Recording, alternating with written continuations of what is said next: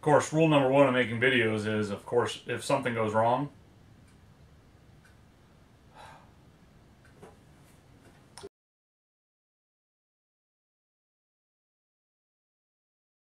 welcome back to the woodshed, folks. Today I'd like to show you how I attached this table apron to this breadboard end using a sliding dovetail. Tapered sliding dovetail. That way it holds in there without any glue, but it's a secure mechanical interface. Let's see how I did it. Of course, rule number one of making videos is if you put a camera on it, something's going to go wrong. So I'm actually going to demonstrate on this practice table here. This is just a little leaf from the island in my kitchen. Not so much concerned about it as I am about this fine gaming table. And right off the bat here, I realize I'm a liar, and this is going to be a homologation of both projects. I want to attach the top with a sliding dovetail setup. So on this portion of the stretchers, or whatever they're called, I'm going to put a dovetail, a tapered dovetail on top. I have the small end of my taper over here, so I'll actually start here and work my way back.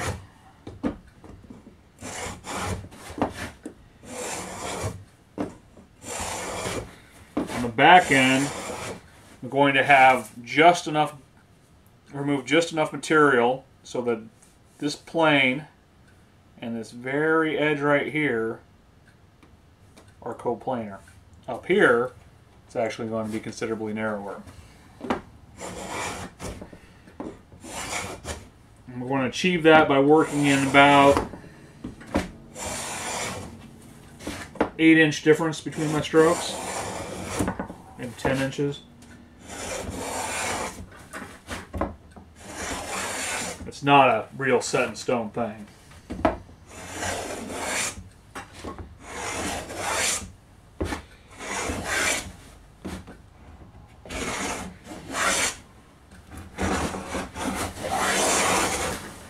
Now once I've made my way back to the end, I should already have established a taper, and there is no depth stop on this plane. So now I just need to remove material until I've got the back end, the thick end, to that point where I've just eliminated any flat spot on the top edge of the dovetail.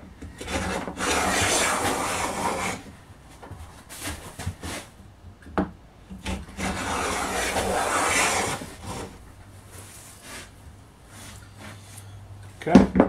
Now before I flip this over and work the other way, I'm going to write narrower with an arrow so I remember which end's skinny and which end's thick. Okay, working the other side, things are going to be a little bit different. My narrower end is now down here, and this plane only works on one side. So this time I'm going to start at this end, which is the narrow end. But I'm going to make full passes until I've established the depth at the thick end.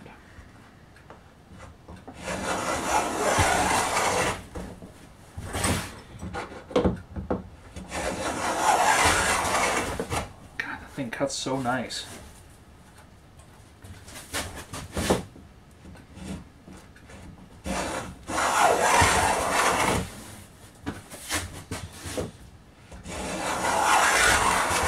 I tried putting this vertical in my vise so I could work either side, but it was super awkward keeping the plane parallel. It's a lot easier for my brain to keep it plumb than it is to keep it parallel.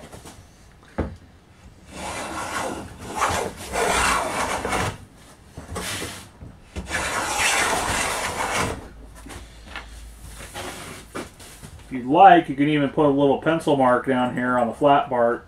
And as soon as the pencil disappears, you know that you've eliminated any flat. Alright, now we need to make this end narrower. So what I'm going to do, start a pass, and then pull up towards the end. Make another pass, pull up about 8 inches short of that. Just keep working my way back like that. Now that I've made my steps backwards, there's going to be little micro steps there that might hang up in the final assembly, but I've established a taper, and again, without the depth stop, I can just take a final cleaning pass and it will maintain that taper I've established.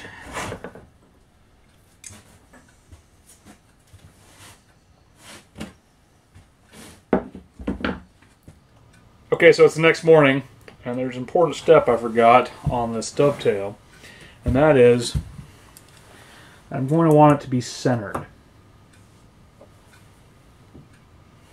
Equidistant on either sides. Otherwise it's going to be pretty difficult to properly center it.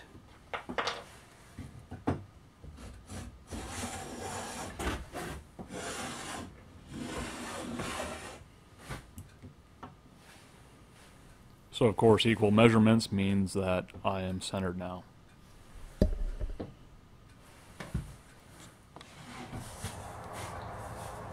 Made a dovetail on this piece, the male part of a sliding tapered dovetail. And I've made a guide to make the female piece.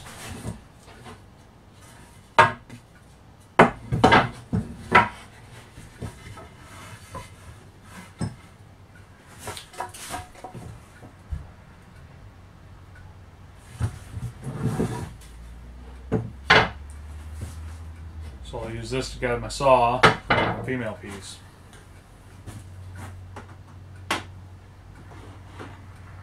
First thing I gotta do is find the middle of this.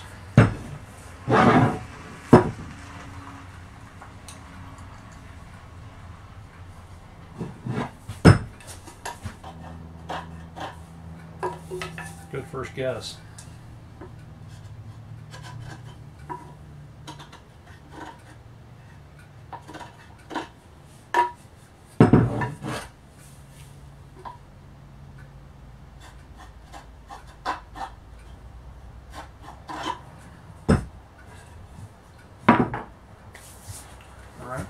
Now let's get the tabletop that's going to be...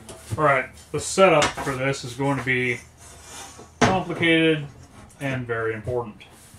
So first I need to strike a line across here that is square.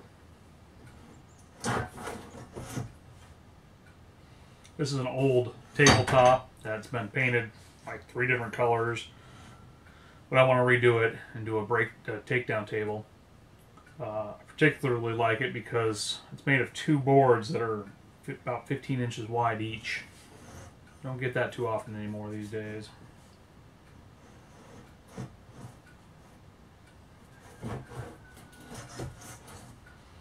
Let's see. Is inboard or outboard? This first line I'm laying out here is simply to center the board with the dovetail on it.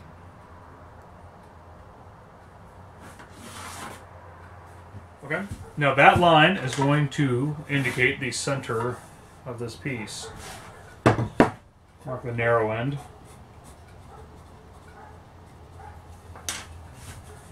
So the idea is this will slide in this way and be centered on that line. Alright, this time I'm going to mark this outside edge, but this is not where our cut will be. This is just a reference mark for myself. This is actually how wide the slot will be at its bottom.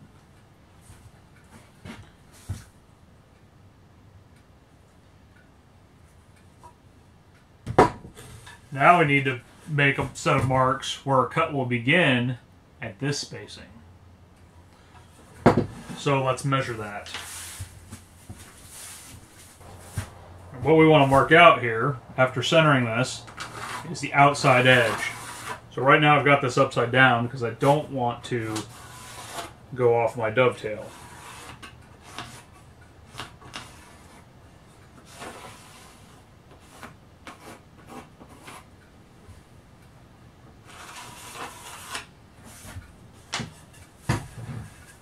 Now, you'll want to measure what the offset is. I'm sure I got narrow, yes.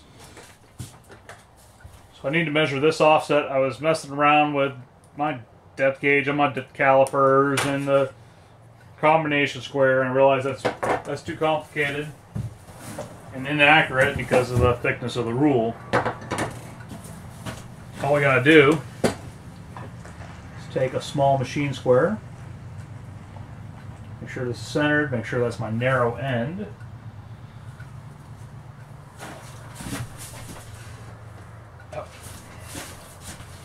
Slide it right up to the edge here.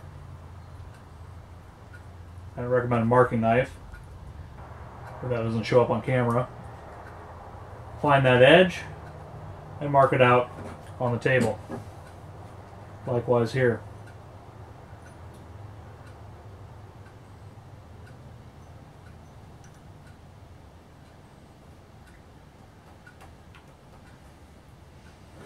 Alright. We'll do that on the other end, and then line up our guide between those marks. And then that will be the angle that sets our saw plate. And as you can see, this angle matches this angle, and we'll take our saw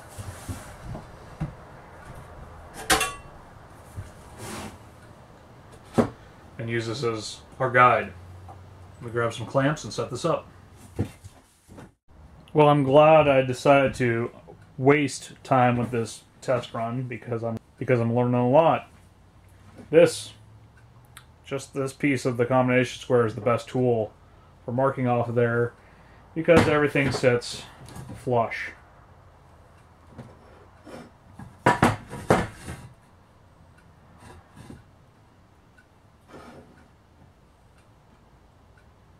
Boom.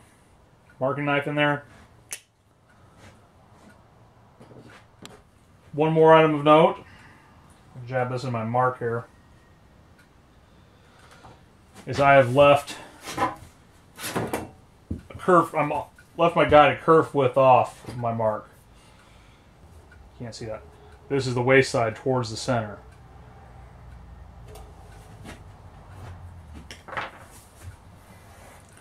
Well, here goes literally everything.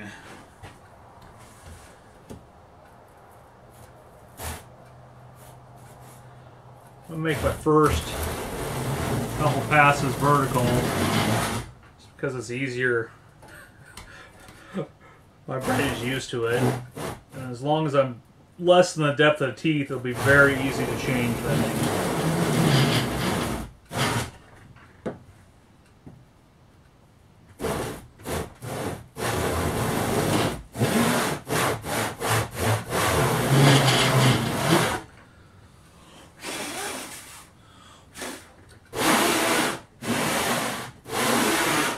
Hard for this saw to clear that much sawdust, but overall it's working very well.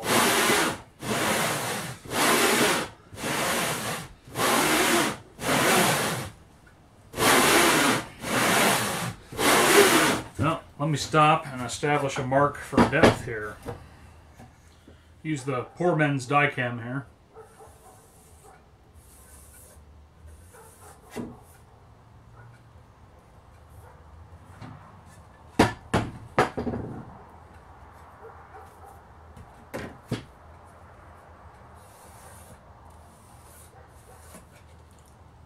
Now that'll rub off if I just go willy-nilly, but I'm going to go slow and deliberate on this.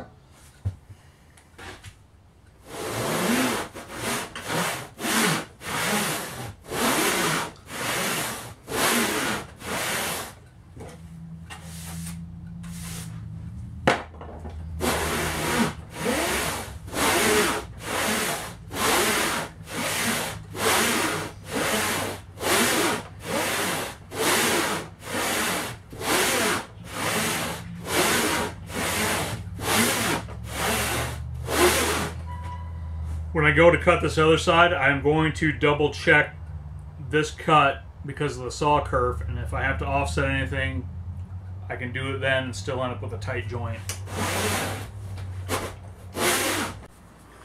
Well, I'm being rather foolish here. The reason that nose down there, not back here on the first cut, is because the handle was hitting. So I modified the handle a little, went a little further, and it's hitting again. I don't need my guide after I've established this. I don't know why I didn't wrap my head around that. So, lose the guide.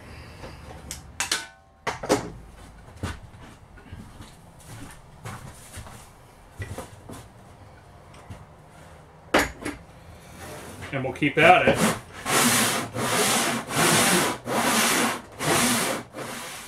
Okay. Down depth on both sides. I'm going to mark my depth. Set it with my marking gauge here. And mark it on both ends. For the next step, which will be wasting all that out with a chisel. I'll probably actually take my saw and make one vertical cut down the middle to help with the removal. It'll just loosen stuff up a little more. It's not going to want to come out very easily with that dovetail. Keep the strop nearby in order to continuously hone the edge on this. We'll see how this works. I'm only going partial depth here.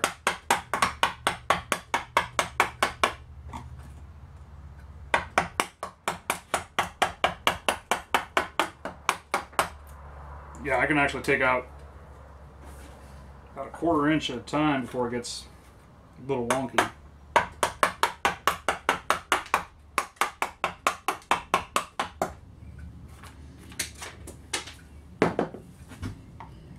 Let's see what happens if I try it this way.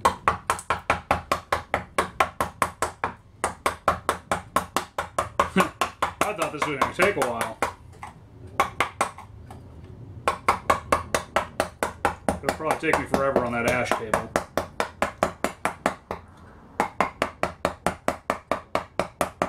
But here, it's just flying out.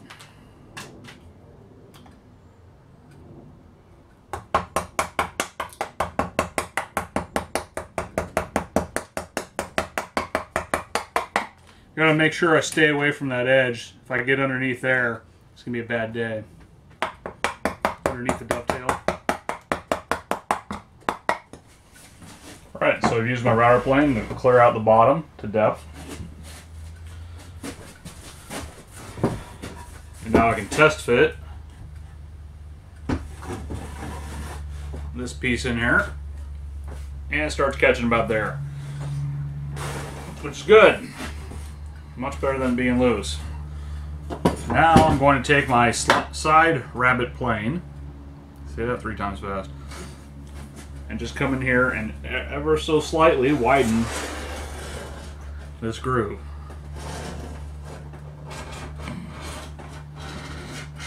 Make sure you stop before the end so you don't have tear out.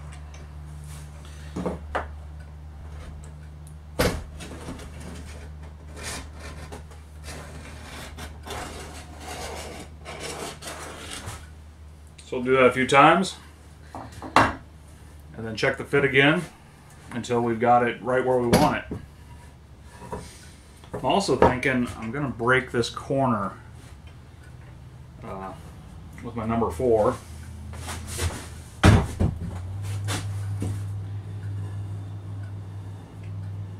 Because anytime you have a sharp point like that, it's really going to want to bite in.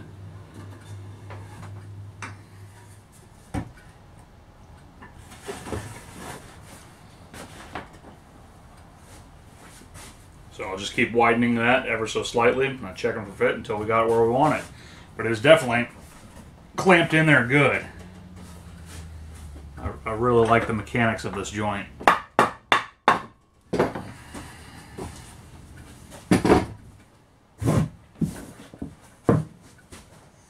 Almost there, but I need to resist the temptation of hammering at home because there's so much force in the mechanical interface of this joint.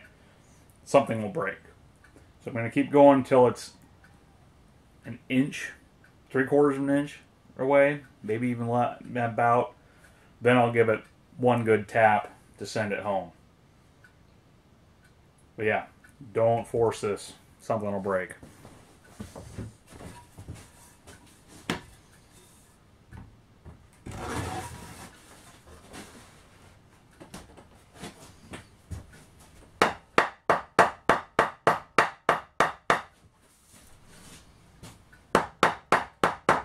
Well, a series of taps, not one good hit. That'd be foolish.